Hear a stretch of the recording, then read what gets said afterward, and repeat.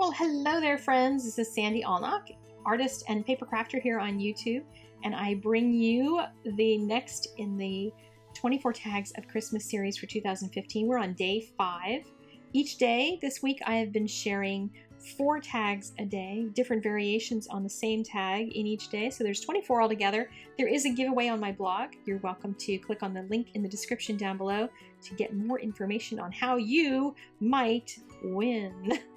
All right, let's get started on today's project. I'm going to be using Prismacolor pencils today. This is the storage I use for them. I'll have a link for you in the description and on my blog for the pencil case. And lots of people ask me about that.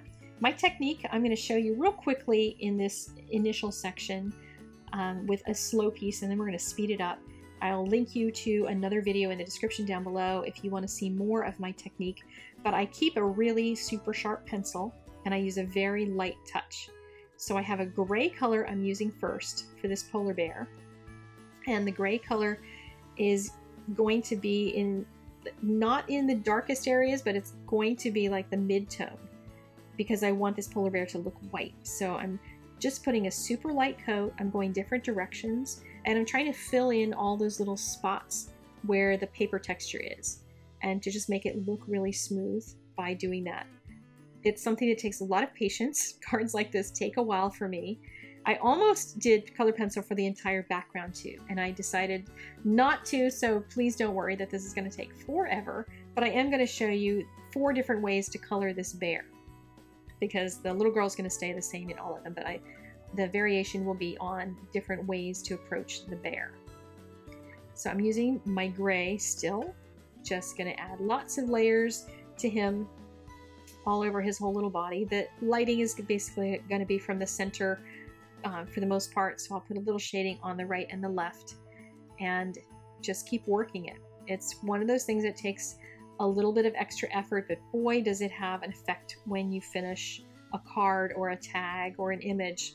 I think colored pencil has a very unique look that people recognize as art right away. There's no mistaking it for any kind of other fancy technique. I'm adding more shading in his belly because his belly will be receded, and there's shading underneath of his scarf a little bit for right now. I'll be adding more to it, and underneath of his arm, because those are shaded by the light that's coming from above. And a little bit more over there on the tummy, a little bit behind the little girl, because she's going to cast a shadow on the little bear. I'll use something on some of the shadows on the arm. I even left an underside highlight underneath that shadow that you can see there. There's just a little bit of bounced light, which tends to add a little bit of interest to an image. So I'm going to do the same thing down here on his underside, like on the underside of the feet there. So you'll start to see that develop as this image gets colored. So I'm just smoothing out that color, layer, layer, layer, layer, layer. Just keeps happening. That's just the way my pencil rolls.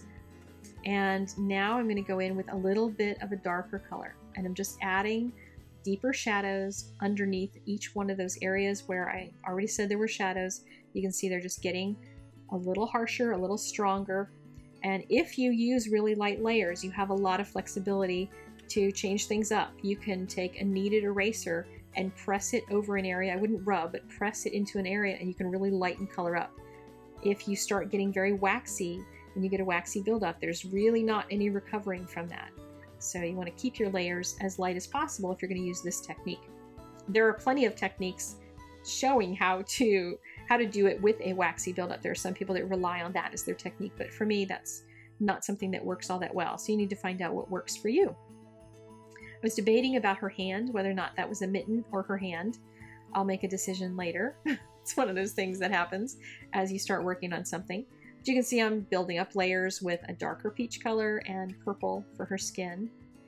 And now I'm going to use some white, some blue to create the white for her hat. And she's going to be colored the same across all these, so you won't have to watch her being colored repeatedly, but I'm just going to try to make her light blue color as even as possible across her whole little outfit, her little jacket, and I'll add shading to it with a different color. But I'm constantly, as I work in colored pencil, stopping to sharpen my pencil. I've been looking for a long time and announced recently I finally found one. a pencil sharpener that I really do love. The Panasonic that I had for just decades, I had it since college, still works great, but I couldn't find a place to send anybody to go get one. So I did a lot of research, and in the pencil video that I'm linking you to in the description down below, I will share with you in that video more detail of the pencil sharpener, but it is a bow stitch. I was looking for something in particular that had an auto stop. A lot of them have something called a pencil stop, and it's not the same as an auto stop. I didn't know that until I kept buying pencil sharpener after pencil sharpener after pencil sharpener, but I can definitely tell you I'm happy with this one. It works very well. It is giant. Just give you a warning, if you don't have much space, it won't be really good for you, but there are some nice small hand crank ones that work well as well. And I took a knife and I was able to scratch out a little color there because I had gone back and forth about what color that was going to be, and I wanted to make it flesh colored. So I always keep my little knife with me when I'm doing my pencil work, that little finger knife, because if there's an area where I suddenly get one little flake of really dark color and I don't want to make the entire image dark in order to blend it in, I can, if I'm going really lightly, I can take that knife and just flick that one little piece and remove one little dark spot, and it sometimes saves my bacon in trying to get some colors to blend. So she's all done, and now I'm going to start adding purple for my little bear's scarf. You could do this kind of thing in whatever colors you wanted, and whatever matches your gift wrapping, if you're going to put this on gift wrap, whatever your favorite colors are, lots of different color schemes you could use, but I thought a purple and a blue seemed really fresh compared to what I normally use on my Christmas cards and Christmas tags and things, so I thought doing something a little different would work. And when I get to the backgrounds, you're going to see I totally went outside of the norm of color, because these tags were actually, I think, one of my favorites throughout the series. Well, no, that one was the fit. No, that one was the fit. No. Well, okay. It's one of my favorites in the series this year. It's kind of hard to decide when they're all your babies and you love them all. So, off to sharpen the pencil again. I sharpen often as I color. It's just something that I've gotten in the habit of doing, and it makes the technique work so much better if you keep it very sharp. If you're trying to get the pencil into one little teeny tiny area, you can always hold it very vertically, but since I keep mine really sharp, I can hold it at a little bit of an angle and be more relaxed in my coloring. It's just harder to hold the pencil when you're trying to hold it really super vertically. I decided the package would also be the purple and the blue, so add a little bit of that, and then take the same shading color that I used on the little girl's dress for the shading on the package, and then a darker purple to start adding some depth onto the scarf.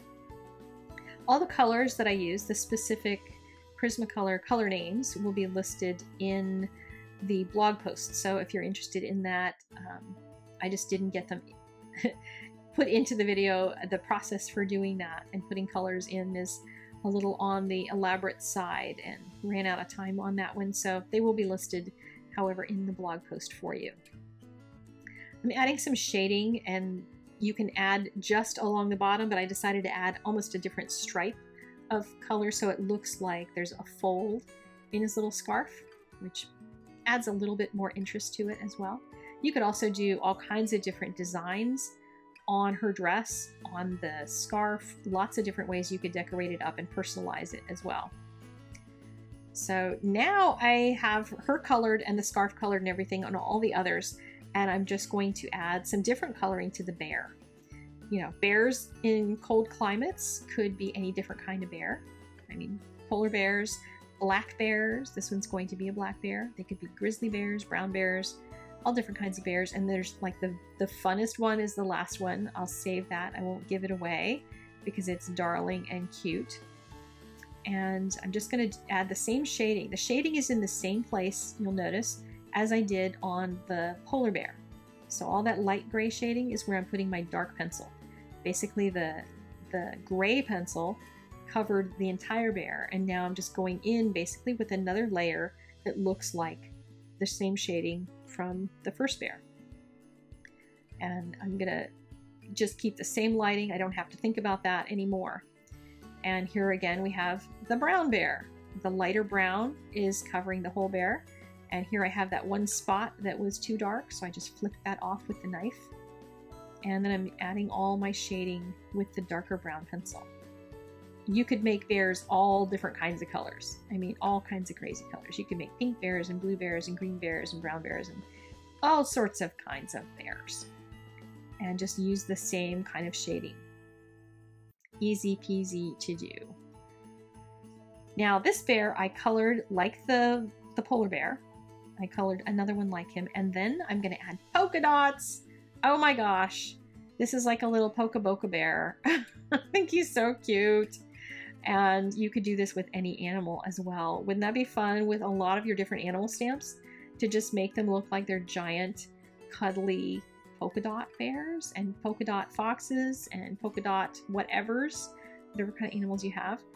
I can add more shading to some of those spots that have the gray shading with my pencils and just make them look really cute. All right, next step is to do the backgrounds, and I'm going to mask off my bears so I could do some distressing backgrounds. And the tape that I have, this is a masking tape, and it's made by Post-it, so it's basically Post-it weight and Post-it stickiness, so it's very lightweight and easy to work with. But I have to use 2 pieces of it a little bit. There are different kinds, I think, that have full sheets, but with just that little extra bit of the scarf, it's super easy to just mask that out and add it on. Just do it in 2 little pieces and then fussy cut it all out so that I can put it over each one. One of these masks will last for maybe these 4. I mean, once I got to the 4th one, the masking tape was pretty much toast. Once you put a lot of ink on it, it just is going to start getting weird, and it's going to lose its sticky as well. So I'm just putting it down on top of the already colored image. You could also do your image last and get your backgrounds right first if you're worried about your backgrounds, or do the coloring if you're more worried about the coloring. There's different theories depending on what you do well. And I'm just going to use these 4 colors to put a bunch of different inks on here. So picked raspberry, mustard seed, peacock feathers, and then a little bit of blueprint sketch. And you can do them in stripes like this. So I'm making something that looks a little bit like the Aurora Borealis. Or you can go in here with the round tool and make polka dots. Oh my gosh, polka dots and polka bear. It just made me happy. This was an accident because I was planning on making all Aurora Borealises. And when I saw, like, I made a goober with my pencils, or with my little tool, I went, oh, that looks cute. So I'm repairing a few little areas where my mask covered with some colored pencil, and then going in with a white pencil to create some glow around some stars on the Aurora Borealises. I don't know how you pluralize that word. And then putting a star in the middle of them. And then you can add extra stars as well with a white gel pen of some sort. So lots of fun. Look how playful those are. I just love that little polka dot Bokeh bear. Oh my gosh. I think I'm going to be making more of him because he's so cute. All right. I hope you guys enjoyed this video and got something out of it. If you did, please click the like button down below. And you are most welcome to click up on the top section where the playlist for this year's 2015 series videos are being uploaded. And in the bottom is last year's. You can check out either one. And you can also click on the links in the description for my blog and for more information on the products used in this video. Be sure to subscribe because I wouldn't want you to miss out on tomorrow's video because it's the last day of the tag videos. I'll see you then. Bye-bye.